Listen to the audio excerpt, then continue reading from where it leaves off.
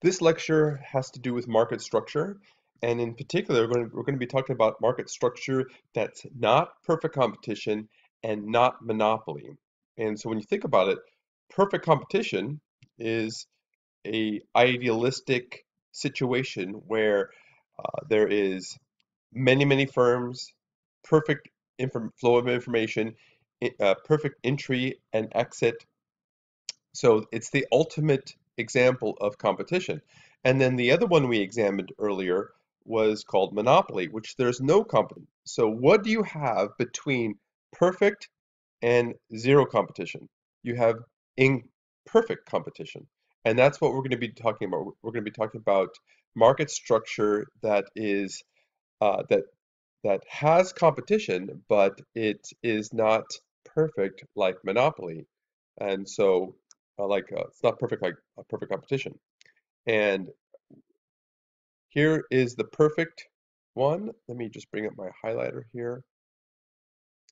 Perfect, no competition, and everything in between is imperfect competition. And in particular, we're going to be talking about oligopoly. Now, oligopoly I consider to be the most important category of market structure for three reasons. Or there are three reasons why it's unique. One, it's more realistic. There are many industries that fall under the oligopoly uh, category. Second, price and output tend to be more stable in this market structure than other market structures. And thirdly, this particular market structure um, has the first market structure where we had to deal with strategy.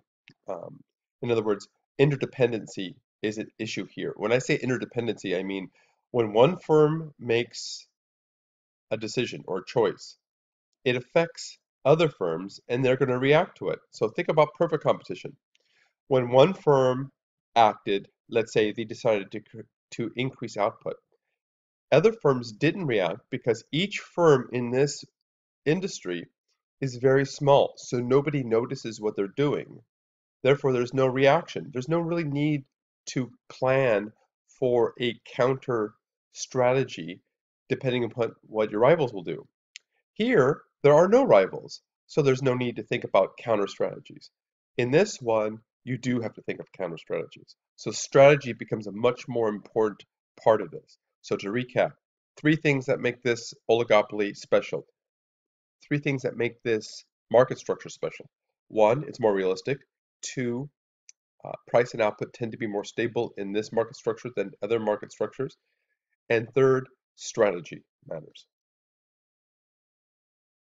Now, again, I like to put market structure in the framework of the SCP model. S for structure, P for performance, C for conduct. And what this uh, model tells you is when one of the three elements changes, the other two change. So you've got this kind of feedback loop. So if firms hop into an industry, it changes market structure. What this SCP model says is performance will then change and behavior in the industry will change. And it doesn't have to originate, change does not have to originate here. It could originate in performance or conduct, meaning there could be a change in conduct and that could lead to a change in structure and it could lead to a change in performance. We're simply focusing our attention on change originating in structure. So let's go over monopoly. Um, More realistic, interdependency, and stable output. So I talked about those three things earlier. Um, so up until now, one common aspect of firms has been the lack of interest in strategy of rivals. And this one, in this particular industry, is no longer the case. Now, you have to take into account what your rivals will do when you do something. And this is one of the reasons why we introduce game theory when we talk about oligopoly, because since strategy is so important in oligopolistic market structures, game theory is a mathematical way to talk about strategy. So this is one of the reasons why we introduce game theory, is to deal with the strategic issues associated with oligopoly market structure. So in an oligopoly, there are several large firms. Now, there could be thousands of firms in an oligopoly market structure. It's just three or four control most of the market. And because you've got three or four firms with large market share, they have market power, meaning they could use their supply to impact market price. Now, so when in an oligopoly, when one firm is setting output, it must take into account the reactions of its competitors. So if you decide to increase output, what will your rival do? If you decrease output, what will your rival do? And this is what we call interdependency. One firm's actions impact another firm's. Now, how do you measure market power? Well, there are two main measurements of market power. One is called the concentration ratio. This is the most simplistic measurement of market power. And basically what you do is you take the four largest firms in a market in terms of market share and add them up. And that if that number is roughly 70% or greater, we consider that to be in oligopolistic territory. So take a look at this. These are types of industries, right? And these are basically broadly defined and narrowly defined industries. For example, beer is broadly defined uh, industry. And then video game consoles, that's a narrowly defined industry. But it shows you the four largest firms, and if you add up their market share, this is what they have. And so all of these industries have a market share or concentration ratio 70% or greater, which puts it in oligopolistic territory. Let me give you a nice, interesting graphic that kind of shows this. Well, an industry that demonstrates this. The beer industry.